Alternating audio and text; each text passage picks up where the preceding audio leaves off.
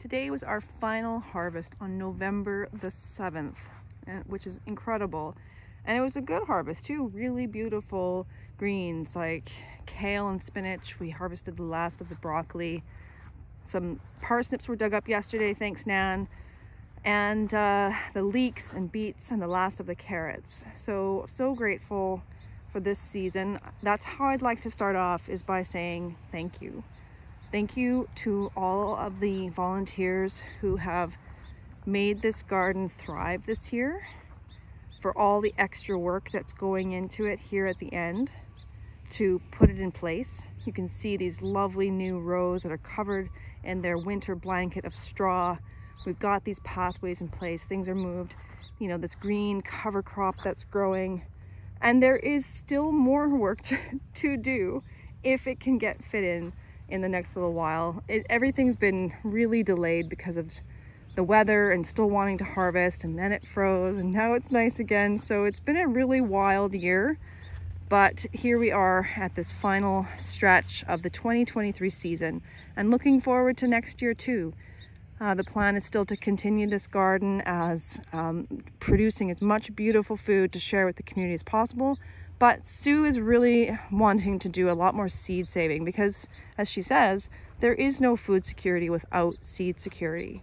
And having seeds that actually do well in our specific climate is always better to keep and rely on, because we know that it can actually thrive here.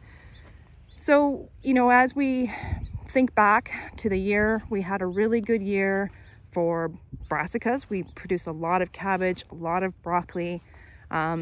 We did more carrots than ever before. And I think we still want to keep trying to get them even bigger. The beets, you know, we produced quite a few beets, but that hot summer was a real challenge for so many plants that just kind of went into almost like a sleep mode. But everything bounced back after September, which was a really lovely thing to see too. So as you can see here, you know, there is still a lot of plants to move out. Here we have garlic is planted in these two beds, and we're doing a bit of an experiment, and one is mulched and one is not. We are going to overwinter the parsley because it will set seed next year. We're going to leave some kale in the ground in order to let it seed next year. And we're going to overwinter some green onions and some spinach as well, but everything else is going to be coming out.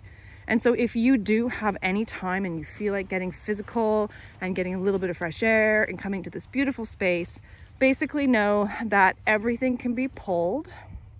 And I will put a stake in front of the things that are going to remain, but everything else can get pulled, and we can be placing things. And we have a few little compost areas. If you're ever really unsure, it could even just be piled sort of at the front of the row, and somebody else can come through and put it away. At the very least, it can, you know, come to the back. We've got a single bay and create a little trench, not a trench, pardon me, like more like a mound of the garden debris, and it can create new beautiful soil to grow more food. So you can see there's a little bit of cover crop back there. That's all that green is oats, actually. Oats and some existing fall rye. And here you can see we had a little bit of the winter wheat that actually did set seed as well. The raspberries had been thinned. We'll do some trellising in the spring when things are coming back to life. And, you know, we don't need to reset this for the last little bit. If anything was going to happen here, it would really just be clearing the plants. And in that way, if you wanted to come up and harvest the rest of this kale, for instance, there's some dill seed. There could be a little bit of broccoli left that could be harvested if you want to. Some seeds from some of our plants, like the bee balm. And then those peas, we're actually going to end up doing some chop and drop and letting them be a mulch that can feed back into the soil. And with any legumes, you know, you leave the root system actually in the ground so it can fix that nitrogen through its root system. And there's still things like mint and chives and some herbs that can still be harvested. We'll leave the pollinator garden sort of as is, allow any of the stalks and stems to be a house for some pollinators over the winter, and then we'll see how everything regrows in the spring.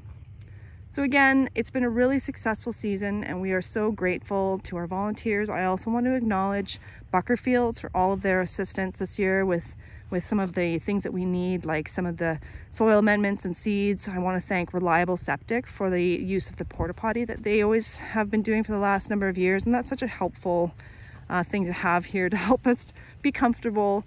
Canadian Tire was really helpful this year as well with getting some new hoses and nozzles. So grateful to the assistance that we get, you know, the landowners that continue to allow us to use this land, and Food Action Society for keeping this garden going and allowing this beautiful food to come into the community. The Second Harvest has always been really thrilled to have the fresh produce available to their clients, and it's because of the community. So thank you so much. We are looking forward to a 2024 season as well, and continue to watch and see what we're teaching through the winter so that you can be ready to go and have a really successful garden yourself next year. Thank you, everybody. Take care, and you know that we'll see you through the winter.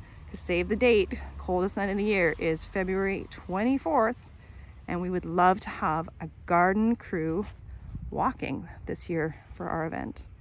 Any questions or comments, please always Melanie, projects@shuswapfood.ca. Take care.